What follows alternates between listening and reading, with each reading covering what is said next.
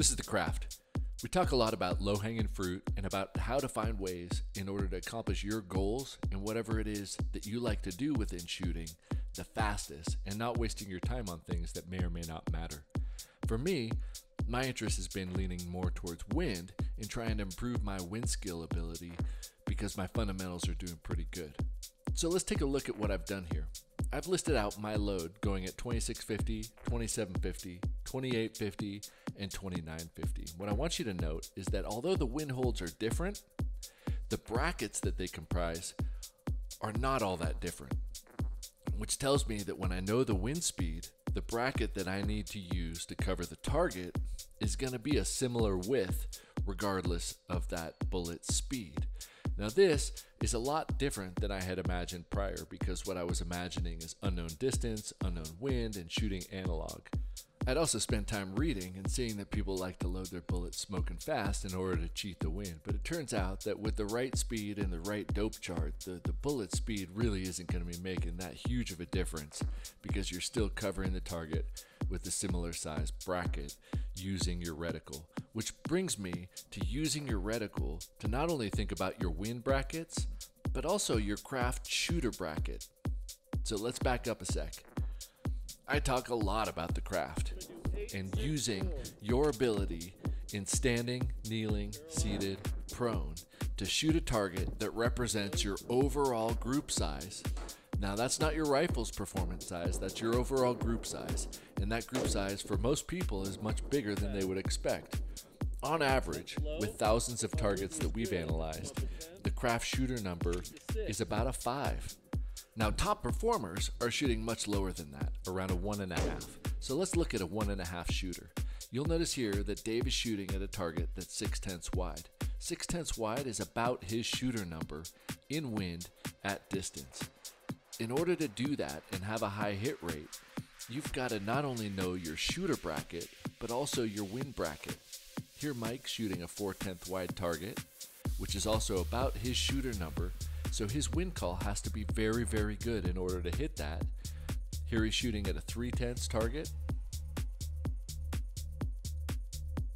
and now he's going back to a 4/10 target. Now for these guys, I would argue that even though they're good shooters, they're going to miss from time to time because they're shooting at targets that are essentially the size of their shooter number. Now some of you might say, whoa. My gun shoots one hole, and with 2 miles an hour, 4 miles an hour, 5 miles an hour, we're talking about a 2/10 bracket or a 4/10 bracket or a 5/10 bracket. But I think that that's thinking about things the wrong way and using the brackets incorrectly. So let's have a conversation about shooter bracket and wind bracket combined. And then when you go to the range and you assess your Kraft shooting number and potentially reflect on your Kraft wind number, you might be able to have more realistic expectations of your shooting ability today.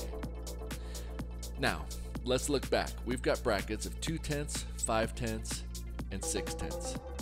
We've got 2/10, 5/10, and 6/10. And you might have a target and say, well, that fits nicely within my target.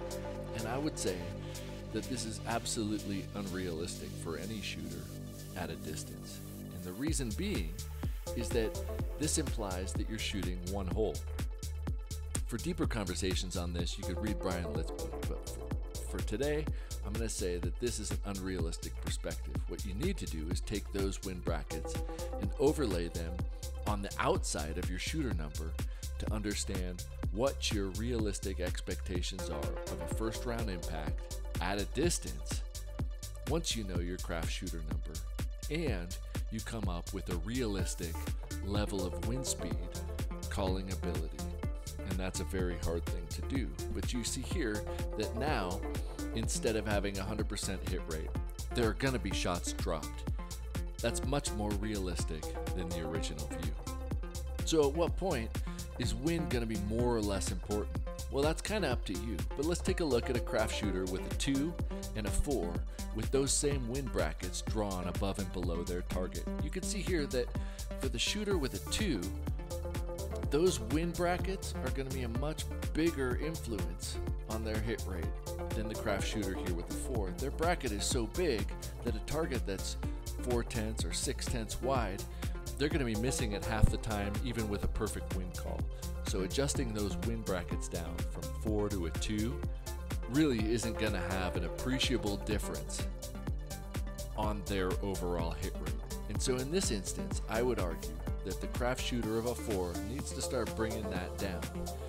Now here we've got a 1, 2, 3, 4, and a 5 superimposed on each other, such that you can see the relative difference between those numbers in the brackets that they comprise.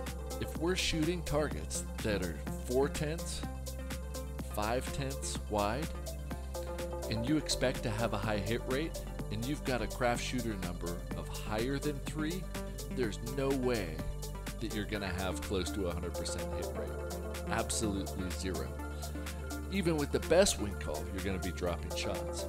So I think that the time is better spent bringing your fundamentals down such that your fundamentals can always print within your expected target size, and then start to layer in wind. Because at best, a 2-mile-an-hour wind call is going to raise your Kraft shooter number by 1 or 2 points. And all of a sudden, that 2 is going to go to a 3, and you're going to be dropping shots again. Now, there aren't many matches where the top shooters are getting 100% hit rates. In fact, a really good hit rate is probably 90%, in which case the 2 goes to a 3, they adjust on those wind calls, and they drop maybe their first shot on most of the stages and then hit the rest of the impacts. I think time is better spent, money is better spent, standing, kneeling, seated, prone, until your hit rates are justified by a Kraft shooter value that's below a 3, preferably in the 2 range under stress, after which you can layer in wind, you can layer in environmentals, and you'll start to see the results that you expect in a realistic way. Now, this probably hurts feelings. It hurts my feelings, but I think it's much more realistic, and it helps frame a path from where we are to where we want to be that's tangible. It's more or less linear, and it simply involves being self-reflective, using a variety of shooting positions, repeating it to develop proper fundamentals, seeking help where we need it, so that when we're asked to shoot from positions that we didn't predetermine, we can maintain those hit rates and performance rates and do well at the thing that we wanted to do to begin with. Maybe that's hunting, maybe that's competing, maybe that's just shooting a milk jug at a mile. I think your best bet is to learn your brackets and whittle down that shooter number first.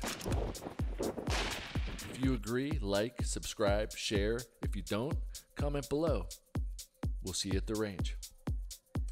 I think you will.